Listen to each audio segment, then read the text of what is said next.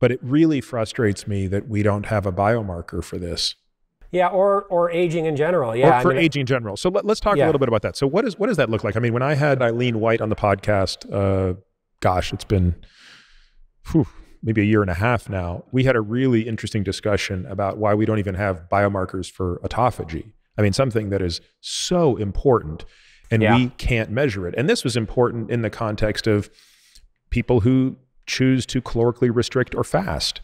Right. You know, is fasting for a day long enough to generate a meaningful amount of autophagy in a human? In a mouse, it clearly is, but in a human, is it? No idea. Is 2 days, 3 days, 7 days? 7 days is almost assuredly enough. There's a big difference between fasting for a day and fasting for 7 days. Yeah. Why don't we have biomarkers for that? Why don't we have a biomarker that can assess nutrient sensing better? Why don't we have you could argue we have some biomarkers. We can measure telomere length, but my feelings on this, Matt. I'm in the camp that thinks measuring telomere length is not helpful at all for aging. And I think there's plenty of data to suggest that while telomere length is a very important marker of cellular division, it really speaks very little about the organism's state of aging, despite the popularity of that biomarker. Right. Even the epigenetic clocks, I don't find to be helpful. I find them to be far too, and I'd like you to push back on this if you feel as much, but I've seen how easily they can be manipulated by short-term interventions that don't seem biologically relevant. Yeah. So I think I'll start with the epigenetic clock, because everybody, that's a big, let's explain to people what that is. Let's start from the beginning. Assume people don't know what an epigenetic clock is. Right. So the epigenetic clock refers to typically chemical marks on DNA that regulate gene expression, whether or not, the gene that is located at specific points in your genome gets turned on or off. And what has been observed is that those marks change with age in pretty much every organism where it's been studied, and that you can identify patterns of change at specific locations in the genome, so specific changes in these chemical marks with age that correlate very strongly with chronological age.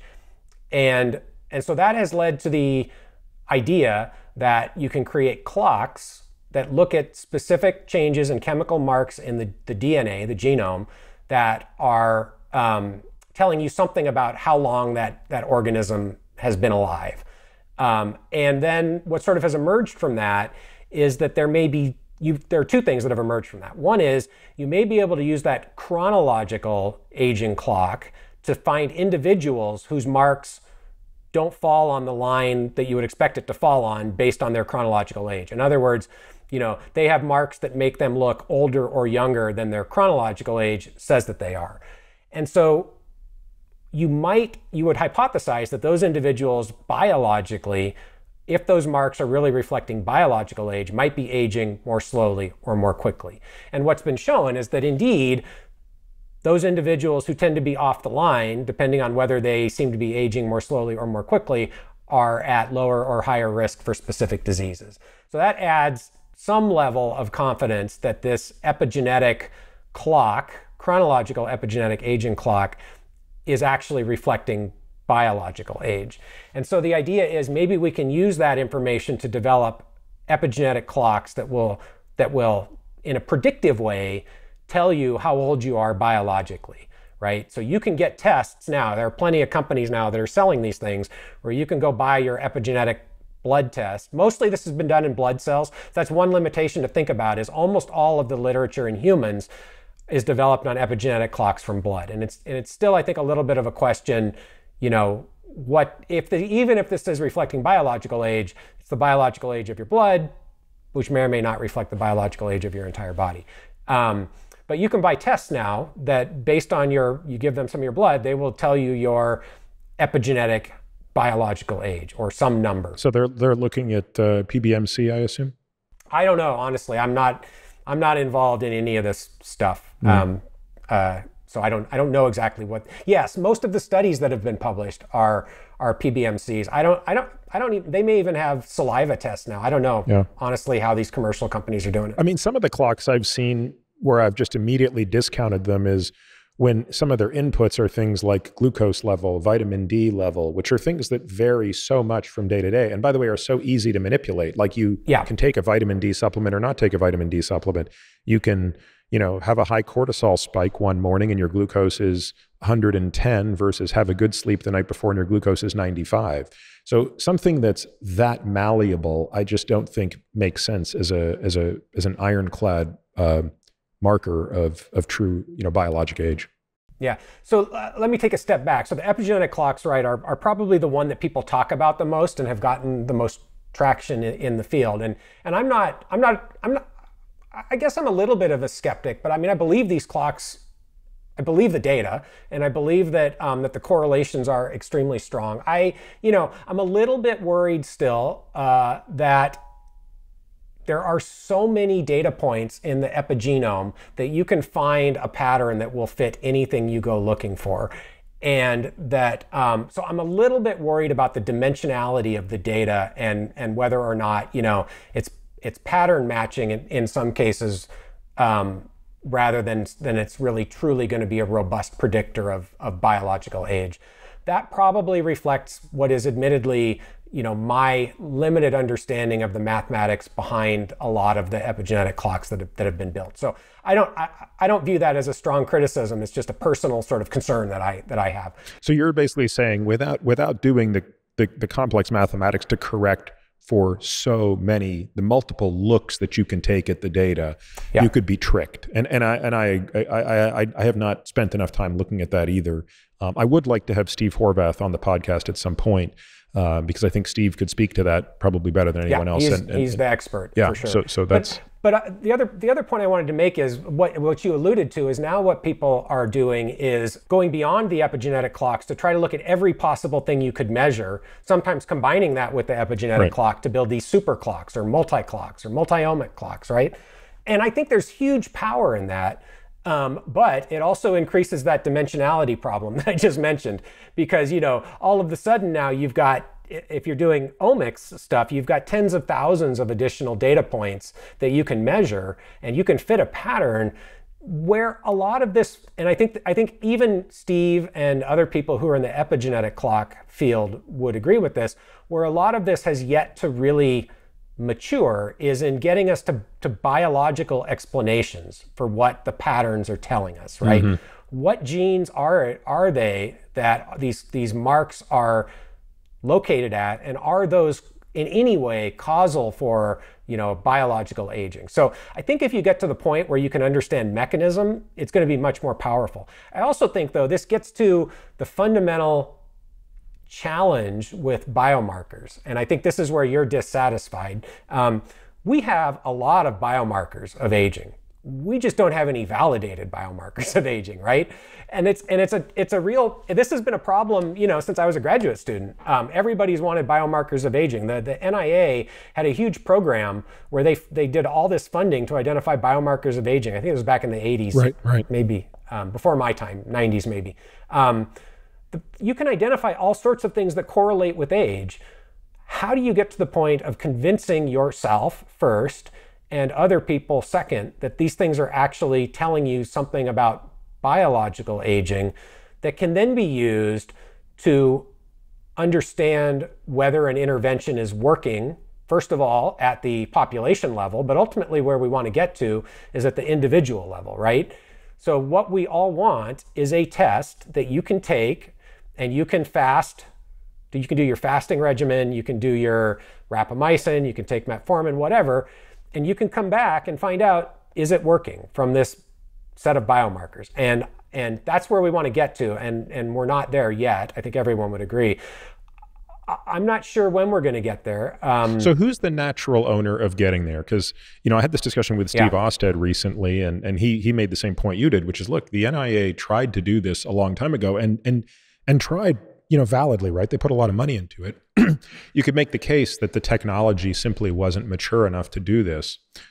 30 years later, we have a lot more tools at our disposal, right? You've got the entire world of omics at your disposal, plus you've got machine learning, plus. Is there any reason this couldn't be done today? And if so, is this strikes me as a project that's almost too big for academics, right? Because it's too disjointed. But at the same time, it's not a particularly interesting commercial problem to solve because it's far too big an investment before you could get to why you would care about it, right? A commercial problem is give me a drug. Yeah. But I'm arguing you can't develop a drug really well without this. So there's a bit of a cart and a horse thing, which is someone's got to pony up a lot of money to develop the foundation of a pyramid that will ultimately become a great tool for drug discovery and a much more streamlined manner in which we could do clinical trials around this. Yeah. So I think the answer to your question is it depends on whether you're talking about doing this preclinically or clinically, right? I actually think this is a problem. Don't you think it has to be done both? Well, eventually, yes. It's a problem that can be solved today preclinically. Like there is no real barrier to doing what you just said. So multi-omic analysis of aging in mice with interventions, applying machine learning to identify patterns that predict the effect of interventions and individual outcomes for longevity. You obviously have to think a little bit about, what can you measure? If you want to do this longitudinally, right, you can't kill the animals, right? So you're sort of restricted to blood, but so there are some practical aspects, but there's no technical barrier to doing that now. Who should do it? Who might be doing it, right? I think this would fall maybe in the realm of what Calico could do, right? They've got the resources, they've got the expertise. Is there any evidence that Calico is interested in this type of a problem? I think so. I don't know. I honestly don't know anything about the inner workings of Calico these days. I think conceptually they are interested in multi-omic signatures of different aging processes. I don't know if they've done this particular experiment. They certainly have the resources and expertise to do it. They're not the only ones, but they're the first ones who come to mind. And they sort of fit this space between true academia and industry, right? Yeah. Where they're kind of this interesting beast in the middle. So I think it could be done preclinically, and you could actually then, let's just say you have this test, right? You get to the end of the day, you say, okay, these are the most predictive, 24 things that give you, 95% confidence on remaining life, right? Or whatever your endpoint is. Then you get that test and then you show whether it works or not in an independent study. And if it does, I'd be pretty convinced, right? If you can show me that you create this test and then you go do a separate experiment and you can predict when the mice are 6 months old, how long they're going to live at an individual level, I'm impressed. And if you can show that this intervention, when you treat them, makes the signature go in the way that you think it should go and you can predict they're going to live 30% longer, I'm even more impressed. I'll believe it at that point. So that's not easy, but I think it's doable. I think we know enough now, and we've got enough things that we could measure that you could certainly build the test, and then whether it would work in the validation step or not, I don't know, but I think you could probably get it to work. You can't take exactly that same approach to people. And this gets back to that the same issue that we talked about with clinical trials, right? It takes a long time to do the validation step and know that you have actually changed somebody's biological state so that as they get older, they are at lower risk for disease and are likely to live some X% longer. So you're almost obligated to have some level, you have to have some level of faith in the test at that point, right? And I don't know, it's going to be different for everybody. And I honestly don't know what the regulatory step has to be, right? Before you could convince regulators that you can actually, go out and tell the general public that this test works. Although I will say there are already people doing that and the regulators aren't doing anything about it as far as I can tell. So, there you are. This podcast is for general informational purposes only and does not constitute the practice of medicine, nursing, or other professional healthcare services, including the giving of medical advice. No doctor-patient relationship is formed. The use of this information and the materials linked to this podcast is at the user's own risk. The content on this podcast is not intended to be a substitute for professional medical advice, diagnosis, or treatment. Users should not disregard or delay in obtaining medical advice from any medical condition they have, and they should seek the assistance of their healthcare professionals for any such conditions. Finally, I take conflicts of interest very seriously. For all of my disclosures and the companies I invest in or advise, please visit peterattiamd.com/about, where I keep an up-to-date and active list of such companies.